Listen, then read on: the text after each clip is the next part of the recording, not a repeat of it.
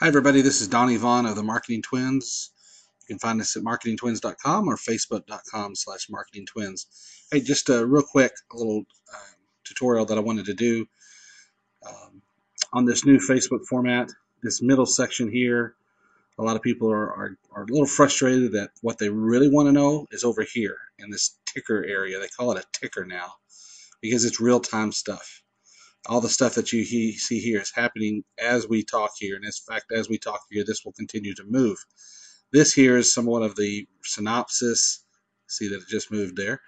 And then every so often you'll see up here it says 7 new stories or something to that effect. And it'll jump. You could click on that and it'll jump down, this. And, this is nice, but it's, 8 minutes ago and Grant posted something 8 minutes ago. I'm ready to see something real time. And so if you want to know something real time, you have to follow here on the ticker. But this little area is kind of small. I don't like this little menu. This little scroll bar is too small for me, but I can make it work. But how can I make this area bigger? That's what I told somebody. I said, I wish this area here was moved over in this big area, and this area was moved over there. I wish they would have reversed it. And maybe they will. But until that time, I've got a little trick for you. See if it works with you. Over here, this chat.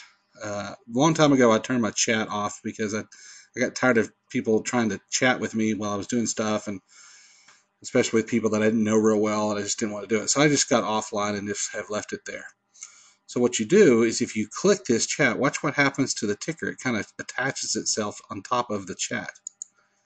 Oh, there it goes. Now, I could chat with these folks here, but if I wanted to, come right up here. See this little bar?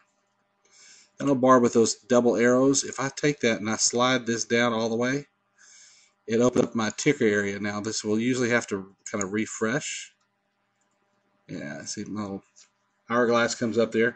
But you can see there on the right-hand side, starting up here with Judy all the way down to Scott, that ticker bar is now twice as big as it was when it sat over here. Again, it just takes a little while to kind of refresh. There we go.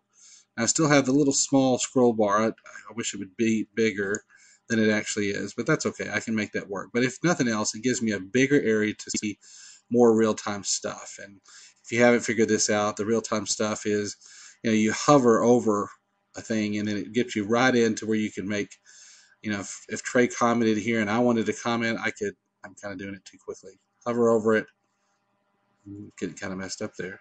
But then I can comment directly into that. Same thing, I can go over here. I can just comment directly in here. Here's something Grant posted, Mari's posted, etc. So anyway, that just gives you a little bit larger ticker area if that helps you out. Okay, thanks.